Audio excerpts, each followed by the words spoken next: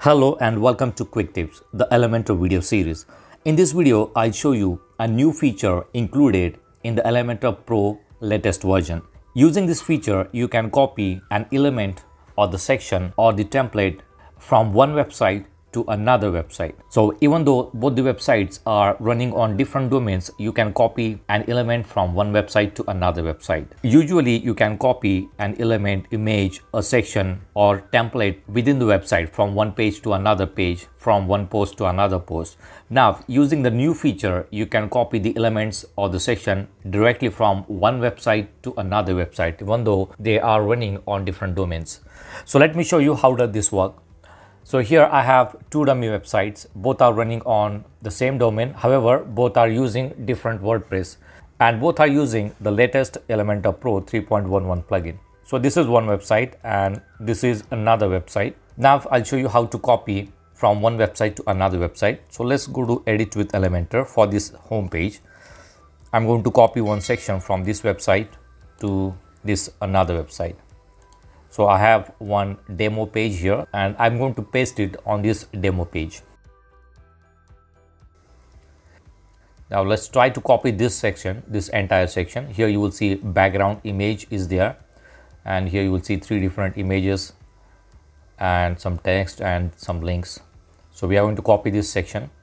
Let's go to this website where we are going to copy, and let me show you the media library for this website first. So we do not have these images on this website. So these images will also be copied from this website. So highlight this section, right click on it and go to copy. So now we have copied the entire section.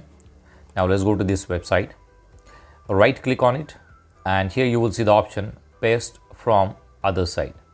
So here you have two different options, paste and paste from other site. So the first one is within the website and the second one is from other website. So I'm going to click on it, paste from other side. Now you need to press the keys Ctrl and V. If you are using Mac, then you can use Command plus V. So I'm going to use Ctrl V. Now it is pasting the elements on this another website. It may take some time because maybe it is copying the images also. Now here you can see that the entire section has been pasted. You can see the background image is also there, and these are the three images. Here you can see the background image. These three images are here and the button is also here. However, the button looks different than the original one because it is using the style settings of this website. Now let's see, I'm going to update it. And let's view the page.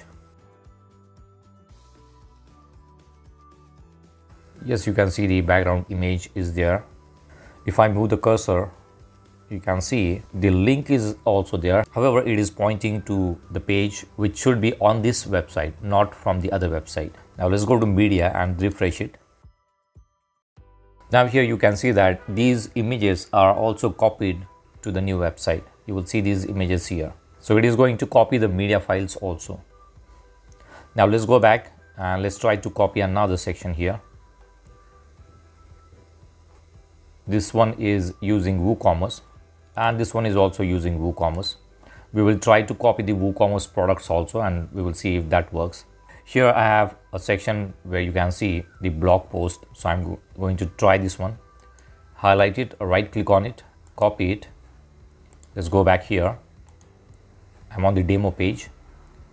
Now here right click, paste from other side, and when you get this message Ctrl plus V, after that you have to use the Ctrl plus V, not before selecting the option paste from other side. So I'm going to use Ctrl plus V. Okay, so you can see the recently added blog posts are also here. Let me update it. Let's refresh the page. Scroll down and you will see the blog post also here. However, the blog posts are not exactly same that you have here. It has taken the blog post from this website, not from the other website. So actually it has added the post elements to this website and it has taken the blog post from this particular website, not from the other website. Now let's try to add the products section. So I'm going to right click on it, copy it, go back to this website, right click on it, paste from the other side, press Ctrl+V. It is showing the section here. Let's update it, refresh it, and you can see the recently added products. It is taking the WooCommerce products from this website only, not from the other website. So it is actually copying the settings of the element. It is not actually copying the WooCommerce products from the other website and the blog post from the other website. It is going to show the blog post and the WooCommerce products of the same website, not from the other website. Now if I refresh this entire page, you will see the blog post from this side and the products from this side. Actually, it is copying this element, the edit products. Now both the websites are using WooCommerce. If you are copying the elements, the WooCommerce elements from the other website, then you need to have WooCommerce plugin installed on this new website also. So using this new feature added to the Elementor Pro plugin, you can copy an element or the section from one website to another website. So that's it for now. See you in the next video. Do not forget to subscribe to my channel to get more quick tips about online softwares and tools. If you have any questions, please leave us message in comments section.